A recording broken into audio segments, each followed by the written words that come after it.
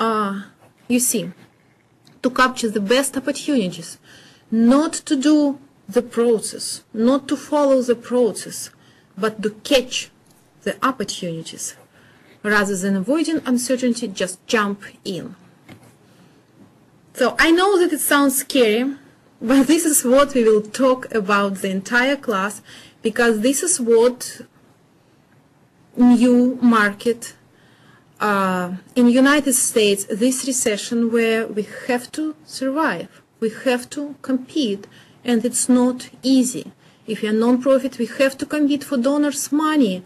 Donors are not in good condition now, and they're very much careful about who to give their support. Government is not in good condition now. Again, to receive these grants, they make their decision on the basis of several criteria. And of course, if you have some ideas which is really interesting, which is really fresh, you can get this. And I don't even mention about private businesses, because it's obvious that this is the reality of current market. Okay, so tradition: planning, organizing, leading, coordinating, controlling. This is traditional management. Planning, management by objectives. Management by objectives. And you remember what this means. You have your objectives, you have your goals, which are very much specifically written down, very specific goals, and then you just let your employees achieve these goals, and you, of course, control these results.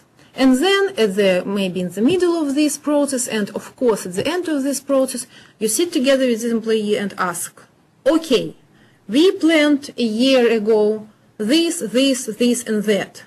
Have you achieved this, and that? This is management by objectives. Then, organizing.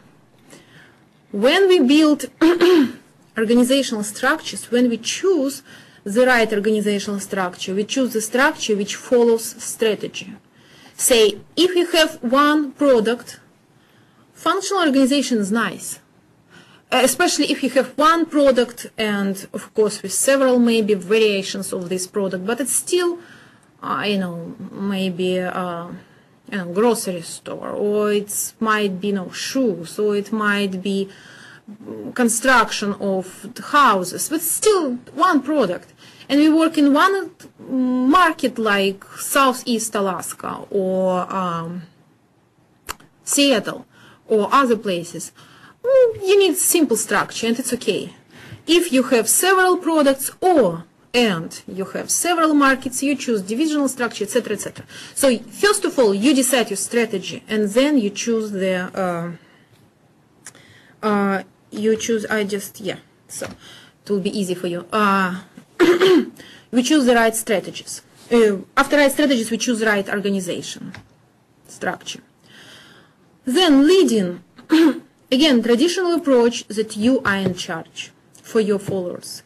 Leaders are in charge. You have to think about them. You have to coach them. You have to care about them. People choose you, or if you decide to be a leader, you are in charge for your employees. Like always, like in religious, they kind of, you're kind of shepherd in this life, and they follow you. This is a leading role, which is very important in traditional management. Coordinating, establishing in organizational structure. Again, when you create your organizational structure, you write these lines between different jobs, and these lines, like processes, are established. And in this organization who exactly you have to bring this information, who exactly you have to take, this decision, and if you have this decision, who to go to this question. So it's kind of, kind of the lines where you have to move to this or that decisions. And controlling, traditionally is merit system, merit system, tenure and seniority. So if you work in an organization 5 years, it's much better than to work 1 year. And you have criteria of what good job means, and you just follow the rules. And if you do this, you will be okay. New planning, simple rules. It's what we will discuss today. Organizing. New idea is that it's not structure which follows strategy, but vice versa. We find our new strategy in the process of operating in boundaryless organization. Our organizations are so unclear now, and structure is so fuzzy, and it's exactly what helps us to be flexible. Leading, and we will talk about this. Instead of you're in charge for followers, you are venture capitalist plus general manager. Coordinating, instead of establishing, it's very much self-developing. So people are in charge who to ask their questions. If they don't know who to ask, they must figure out. So it's not your job to tell everybody where to go or who to ask. And controlling, you see, instead of merit system, tenure and seniority, we have work, worth, pay, for. That's it.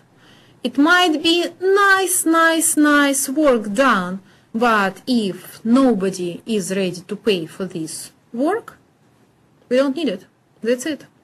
So clients, internal and external clients, decide which product is good and which product is not. And it's not only for products related to external market, it's also for our internal divisions as well.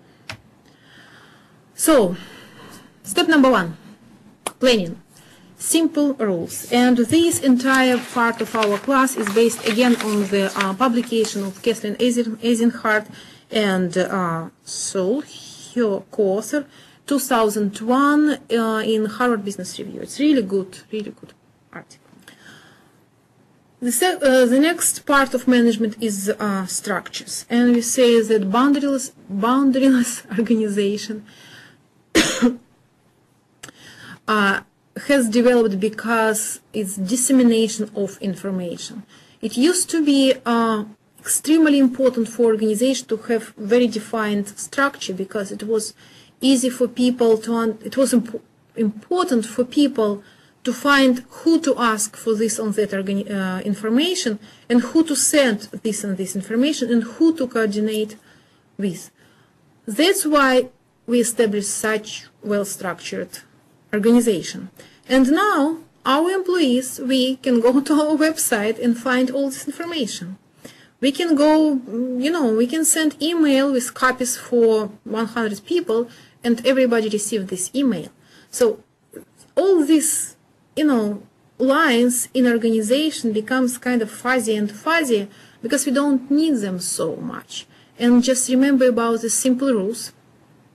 If these employees have their rights and we expect them to be active in finding new ideas, how we will make this organization? So where they are?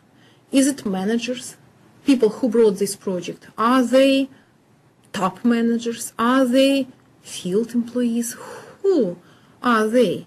And we understand that if we want people, instead of doing processes, bringing results, new ideas, and manage these new ideas until the final results, we have to change this. We have to change this organization. So definitely in your structure which you have now, the idea of simple rules might not work just because structure is different.